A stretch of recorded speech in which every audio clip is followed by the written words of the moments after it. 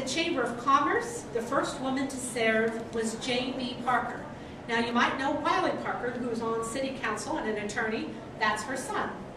So Jane, back in 1972, was the first woman to serve on the board of the Chamber of Commerce. And at the Lebanon Valley Economic Development Corporation, it was Wendy DiMatteo Holsinger. Now Wendy's family has the ASK Foods, and they also have the Today's Chef. She's on the Lebanon Valley Farmers Bank Board. She's co-chairwoman of Team Pennsylvania with Governor Ed Rendell. And she also, I think, serves on the board of Lebanon Valley College, if I'm not wrong. At least she did at one time. And at Lebanon Valley College, this lady was a hoot too. I just thought, wow, she's really great. Her name is Dr. Elizabeth Kreiser Weisberger. And she broke the mold back in 1969 when she was elected to the board by the alumni, where she served for 19 years. The last years from 1985 to 1989 as the board chairwoman of Lebanon Valley College. After graduating from Lebanon Valley College in 1940, Dr. Weisberger went to the University of Cincinnati to earn a PhD in organic chemistry. Her father was a chemist too, by the way, so I'm sure she had a good mentor there.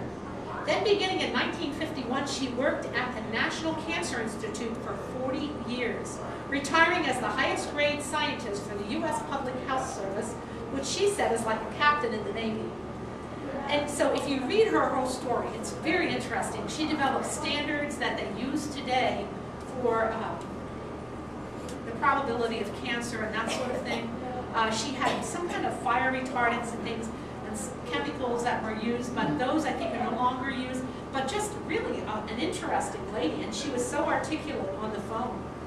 Now this lady probably looks familiar to a lot of you. Mary Louise Sherman, what a spirit. Oh my goodness. She was the first lady to receive the Founders Day Award from Lebanon Valley College. And so in 1968, the county commissioners received a visit from Mary and some of her friends, and they said they wanted to start a Head Start program in Lebanon County. And the commissioners at the time said, well, we don't have any poverty in Lebanon County. We don't need a Head Start program.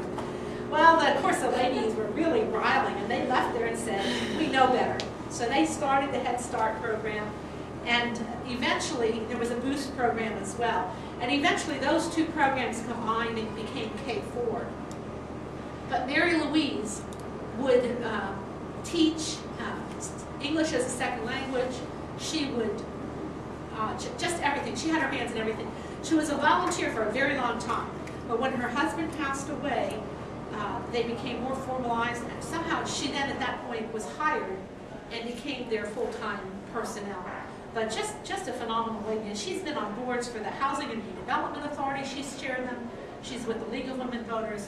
She's been everywhere.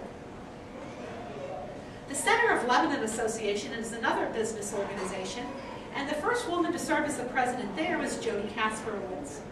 She still helps, as I understand it, organize the holiday parades and the New Year's Eve balloon drops, even though she's no longer the CLA president.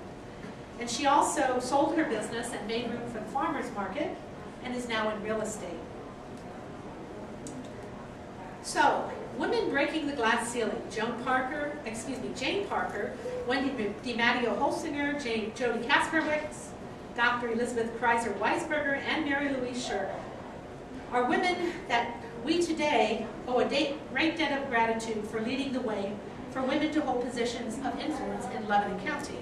So in closing, as women further their education, hone their leadership skills, and make decisions on how their income is spent, just as women comprise about 50% of the voting public, qualified women will no doubt hold 50% of elected offices and continue to lead boards, businesses, and impact education.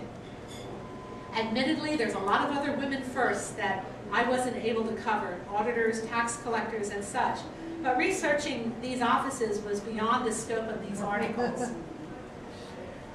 The articles are online at joellandlitz.com, and you can click on Women in Politics, or just put that all on the same line. So remember, as we are today, record women's history whenever you can, and share it, because if we don't do it, no one will. Thank you for your time and your attention today.